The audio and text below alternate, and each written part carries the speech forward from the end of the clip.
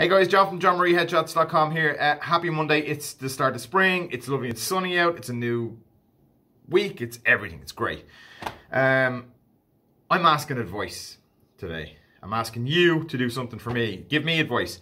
I will explain really quickly. I got a drone at Christmas because I kayak and I like to take my drone with me, and it's a little small drone that goes into a bag.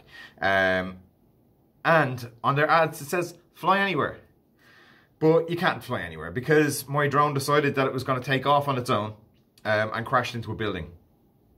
It was sent back to DJI, the manufacturers, and they're now asking me to pay €250 to fix a drone that has a software issue. That is a known software issue because it's all over the forums, it's all over YouTube, it's everywhere that these drones are taking off on their own and they're just crashing into stuff. So what do you think I should do? Do you think I should pay for it, or do you think I should call out lots of managers from DJI on my channel here and on YouTube and say, look, you know, you need to go back and talk to your customer care team because they're not listening to what customers are telling them.